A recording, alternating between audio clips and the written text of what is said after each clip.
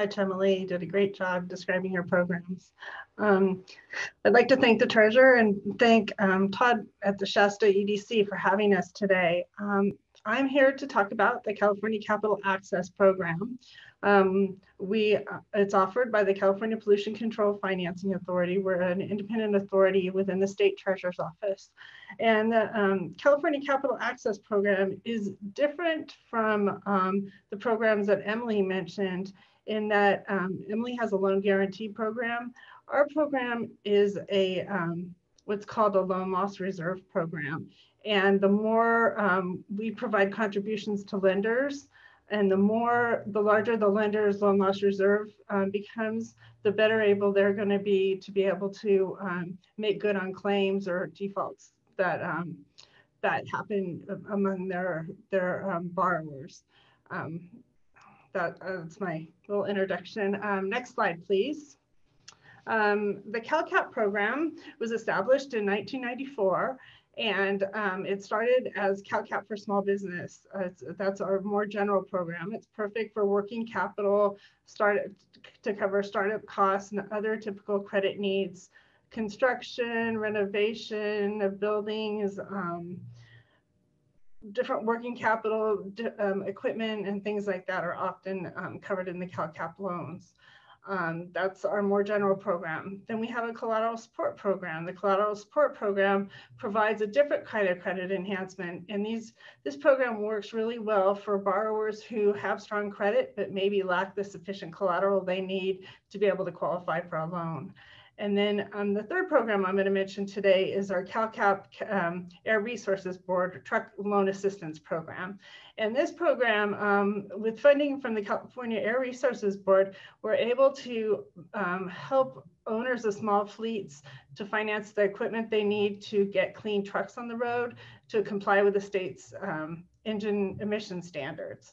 I've listed a couple other programs here, more out of for just basic information and background, that we do have programs that help with the installation of electric vehicle charging station, one to help small businesses become ADA compliant, and another one to help property owners finance what they need to become their buildings to become seismically safe. Next slide, please. As Emily mentioned, much like her program, we have quite a range of businesses that are able to participate in the CalCAP program. We can cover startups and nonprofits and businesses with fewer than 500 employees. There are a few things we can't finance. Sometimes it depends on the source of funds to look at refinancing. Commercial real estate just depends if the property is owned by the business owner. And passive real estate, much like Emily's, is not something we can do. Or gambling, shooting ranges, adult entertainment, tobacco products, and alcohol sales. However, we can enroll loans for wineries and breweries, which I know are very popular right now and in need of assistance. Next slide, please. I wanted to put a slide in here to talk a little bit about who turned to CalCAP for small business last year. And you can see the large orange piece of the pie is our transportation and warehousing business uses. The next, it looks like there's a close tie between retail and accommodation and food services. I think the reason that our trucking, the transportation and warehousing is on the larger side is, again, we have this, the CalCAP, California Air Resources Board. And if a loan isn't qualified, does not meet the specific requirements of the California Air Resources Board, it can likely be enrolled in our CalCAP for small business program. So I wanted to show how just if a borrower doesn't meet the specifics of some of our more specialized programs, they generally are able to meet the requirements for the small business program. I took a quick look at our numbers for Shasta, and in 2019 and 2020 combined, it looks like we did 5 loans in our CalCAP for small business program, loans totaling $153,000, and on our California Air Resources Board, we did 17 loans for $1.5 million. Next slide, please. A little bit more on the details of our CalCAP for Small Business program. As I mentioned, this tends to be the more general and more general purposes enroll loans. Borrowers with more general purposes enroll in this program. We see land acquisition, startup costs, working capital, construction. Another interesting thing that I'd like to point out is we do see businesses that are waiting for bridge loans from SBA or FEMA, and they just need some money up front to be able to buy the equipment or make the improvements that they need to make. We also do a lot of loans in the CalCAP for Small Business program for food trucks. The maximum loan amount for this program is $5 million, and the maximum enrolled amount is $2.5 million. We do have extra loan loss support for loans to businesses in severely affected communities, and that could be communities with high levels of unemployment. We've recently expanded this to include businesses directly impacted by COVID-19 and businesses who have been directly impacted by our recent fires, disasters, and power shutoffs. We do not set the underwriting criteria for the loans in this program. Instead, the lenders set those terms and conditions depending on the credit worthiness of the borrower. And so we just ask that they use their standard prudent underwriting procedures to do so. And the loans, based on the needs of the borrower, could be short-term or long-term, have a fixed or variable rate, or bear just about any type of amortization schedule. I provided links to our overall program page as well as our lender list. As I mentioned, the businesses work directly with our lenders, and here's a link to our lender list, and this is for the CalCAP for Small Business program. And again, this does this list changes on a regular basis as we add new lenders to the list. So I encourage you to follow it if you get a chance. Next slide, please.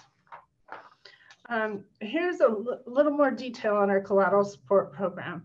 As I mentioned, different than our CalCAP for Small Business is the collateral support program actually pledges cash to support the collateral shortfall for businesses that might not otherwise be able to get financing if they didn't have, because they lack the collateral. So we do provide that cash support. Again, we often see, this is another familiar use for the collateral support loans or for bridge loans for borrowers who are waiting for permanent financing to kick in, for startup costs, construction, working capital, inventory, or equipment purchases. These tend to be larger loans. The minimum loan amount is $50,000 and the maximum is $50,000 to $20 million for the under collateralized loans. We also provide an additional supplemental contribution for loans enrolled for green businesses or manufacturing loans. The smaller loans between $50,000 and $250,000, and to those loans enrolled to businesses in severely affected communities. And as I mentioned, that's businesses in areas of high unemployment, impacted by COVID, or impacted by the designated disasters. The maximum collateral per loan per borrower is $2.5 million. And again, I provided a link to our program page and a lender list.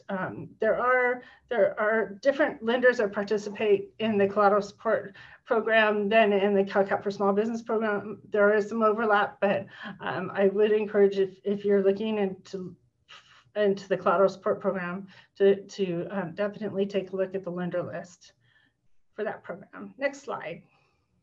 I did include the links to the lender lists on each of the programs that the two programs I mentioned. I wanted to provide, just as if you wanted to look across the lenders in all of our programs, this is our webpage.